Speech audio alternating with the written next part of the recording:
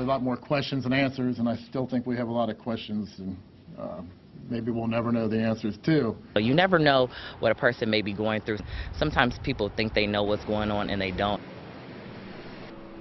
So a lot of questions tonight surrounding the suicide of this UC student whose disappearance launched that massive local search.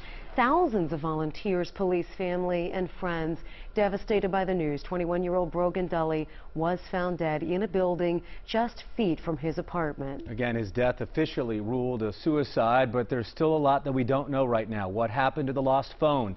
Did he return home after vanishing? And perhaps the most difficult, why would he take his own life? Investigators did give us some answers today. And WLWT News 5's Jackie Conjado is leading the way for us live tonight from right outside of the home where Brogan's body was found last night. Jackie. Mike and Cherie, as you mentioned, this sadly is where that 8-day search for Brogan Dulle ended last night around 9 o'clock inside this building. It is the building immediately next door to Dulle's apartment building. Police telling us the building's owner called them thinking she saw an intruder in the basement when in fact it was the body of the 21-year-old. Police say he had hanged himself in the corner of a very dark basement shortly after he went missing. They say he used a crowbar to break into a third-story window. A bottle of wine was also found in that basement. A lot of questions for investigators today about why this building had not been searched in the course of the last 8 days. Police saying they were unable to get a hold of the owner until she contacted them last night. When you look at this building, and I got to tell you, I walked behind it, in front of it, side of it. When you looked at it, it appeared that there was people in there. There wasn't no breach, obvious breach that we could tell where somebody could have made entry.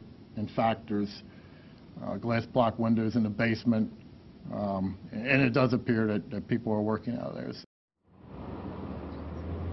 Back out here live as far as a motive tonight, police reiterated today there were no obvious indications that something was bothering this young man. They say they have not found any sort of a note. They've searched laptops, have not found any indications there as to why he may have been looking for his phone, as we saw in that surveillance video, and then of course just shortly afterwards choosing to do this.